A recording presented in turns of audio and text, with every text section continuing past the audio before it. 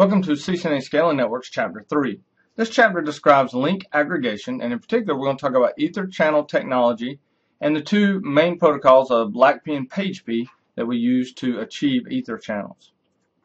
Now to begin with, what we need to think about is link aggregation. So if we had a downstream access layer switch or a distribution switch going to the core, and we wanted to provide redundant links, the problem with that is that one of those redundant links would be blocked due to spanning tree. We do not want a loop, okay? So obviously spanning tree would block one of those two links, putting that state in blocking and the opposite side would be in forwarding, depending upon which side's the root ports, and all the various items covered in Chapter 2, which was spanning tree redundancy.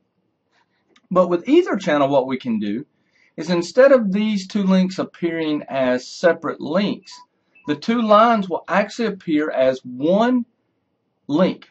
It's a lot like the old PPP multi-link, where we could take multiple dial-in links and make them appear to be a single link. Well, with this, we take multiple Ethernet links and put them into an Ether channel. The good news is they appear as one link for spanning tree. They load balance across, traffic can load balance across the two links. We get an aggregate, which will give us redundancy, and we can put more than just two. You can put 4, and in some cases 6 and even 8 channels together. So Ether channel in our setup for our 2960 supports up to 8 full duplex bandwidth links of fast Ethernet or gigabit Ethernet channel with one switch to another. Now that is very, very important. Now 8 is the limit by Ether channel as a standard, but Cisco switches can support 6 Ether channels. Now those Ether channels would be 6 different channels of 8 or 8 100 megabit or 8 gigabit. Now as switches get bigger and faster and different switches are available, the number of channels will change, and we will get up to where we can even do it now. We can create Ether channels with gigabit links, 10 gigabit links, and I believe even 40 gigabit links. But what we have is we take up to 8 or 6 ports and we put them together in a group, in an Ether channel group, a port channel. And that group will then appear as a single link, and it will have the bandwidth of all 6 or 4 or however many links we put together combined. Now this increases speed and increases capacity. And this chapter, it's very important too, it's not really mentioned in this chapter at all, but Ether channels not only are between switches these days. In our data centers, we're seeing Ether channels to our server chassis. So we actually create channels of multiple links going from a Cisco switch over to a supported chassis, and possibly even just a server that's running ESXi.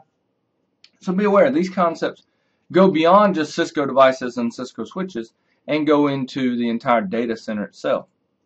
Now, our two main protocols we have are PageP and LACP. Now, PageP is a Cisco proprietary protocol. It is set up to where you can enable it, and you can enable it in a couple different modes. One is on. Now, if you do a PageP and you set the mode to on, you have an Ether channel. There's no negotiation. There's no PageP being sent across between the two. That's basically an unconditional static Ether channel running neither PageP or LACP. All right. Honestly, for a lot of the networks, I could see it best just to turn on your Ether channel. You know, ports 1 through 4 on switch 1, or 1 and 2 on switch 1, and ports 1 and 2 on switch 2.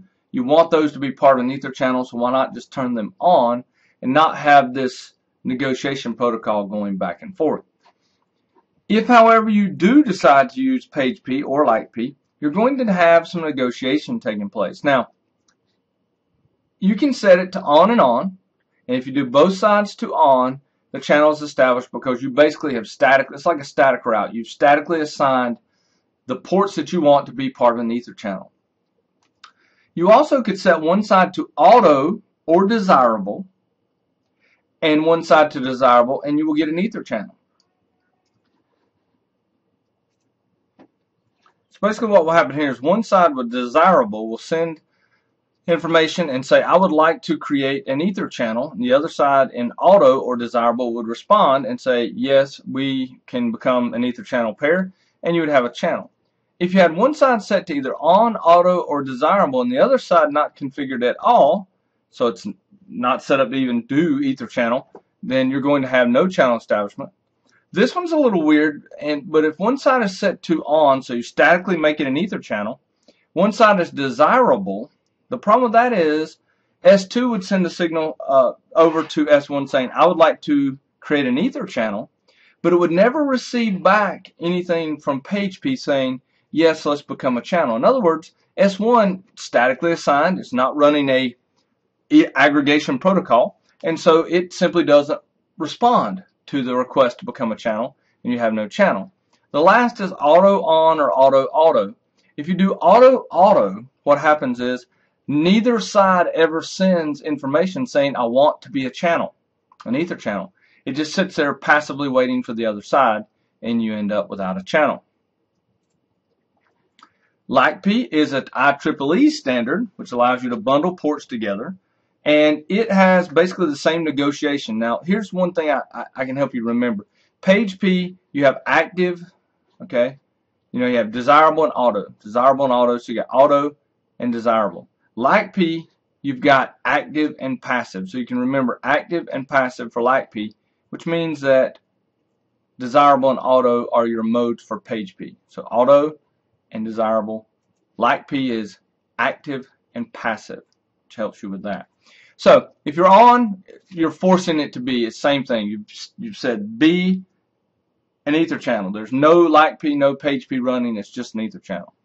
If it's active and passive and active, then you have a channel. Same thing as desirable and auto.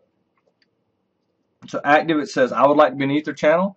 The opposite side is either active and will say yes, I want to be an ether channel, or it's passive and says, oh, if you want to be an ether channel, I will be an ether channel. If it's not configured on one side and it is on the other, you have no channel. If it's on one side or statically set to be a channel and the other side is active, it will never respond to the request to become a channel, and therefore S2 would not make an ether channel. You do not get a channel.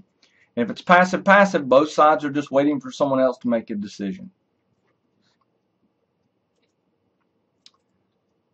So, what are some of the guidelines? Ether channel is really very simple. First off, all Ethernet interfaces must support ether channel, but there's no requirement that the interfaces are physically contiguous or even on the same module in switches that have multiple slots. The speed and duplex on all the ports being put into ether channel must match. The VLANs must match. In other words, if you're going to have the ether channel in a particular VLAN, then the VLANs on both sides have to match. They have to be in the same VLAN.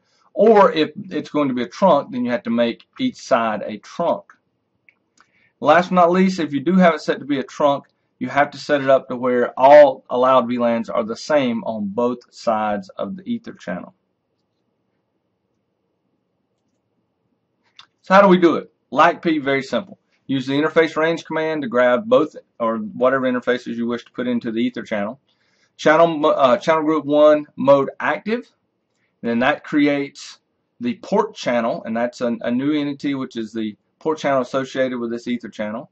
Then you go interface port channel 1, switch port mode trunk, switch port trunk allowed VLAN 1, 2, and 20. You do switch port trunk native VLAN, whatever you want to do, set it, and that would be set for that port channel. And you end up with ether channel running LACP. Again, active, passive, remember that. Now, obviously, you would need to go to the opposite side. So if you've done this on S1, you would have to go to S2 and do the same thing, or at least set it to a mode where it will dynamically negotiate an ether channel. Now, troubleshooting ether channel is pretty simple. Show interface port channel 1 will tell you whether or not it's up or not. There's also a command show ether channel summary, which is very useful right here. And it will tell you your port channel number. It will tell you what protocol you're running, and it will tell you what ports are in that particular ether channel. That tells us bundled in that port channel. Also tells you where it's down, all these other items in here for this command. You can also do show either channel port channel. It will show you the port channel listings, and you can see again that it's LACP, what ports are in the channel. And you can even do show interface, the interface itself, ether channel, and it will tell you the ether channel, the status of that particular port within the ether channel. So it shows you this is an ether channel 1, or channel group 1, part of port channel 1, and it shows all these other items associated with the LACP port, the partner port, and information about what is in the channel itself, or what the channel is on that individual interface. Troubleshooting, here you see show ether channel summary, and you see down, you know, all the ports in the same VLAN. Are they trunking? Are the arranged VLANs, or the allowed VLANs, the same on both sides? That's really, honestly, most of the time you've got a port down, you put it on the wrong port, you configure one side as an ether channel, not the other side as an ether channel, or you configure one side with LACP, one side with PageP, and that could be, obviously will not work because one's proprietary Cisco, one is open standard. That's a common issue. And then, you know, no interface one, you go back and do channel group 1 mode desirable, and you can actually set it to where it is now desirable. And so in this case, what has happened? LACP on LACP. Okay, channel group mode, you got desirable, desirable. Uh-oh, look what I did. I've got no port channel. Okay. On switch 1, I've got the mode 1 on, and on switch 2, I've got it to desirable. In other words, I've hard set switch 1, statically assigned it to an ether channel. On switch 2, I've set it desirable. So switch 2 is saying, I would like to be a channel, and switch 1 is never responding. You fix that by simply going into switch 1 and making the mode desirable, and boom, you will then have an ether channel. All right. So pretty simple. Most of the time the problems are not that difficult to troubleshoot with ether channel. And that's it. That's all ether channel is. It's a very simple protocol. It is used to aggregate links. And again, it's very important to note, this is not just used today in networks to aggregate links between switches. That's all shown in this chapter. But we actually do have aggregation between Cisco switches and servers in our data center environments using ether channel or port bundles. And it's the same concept as what we have here.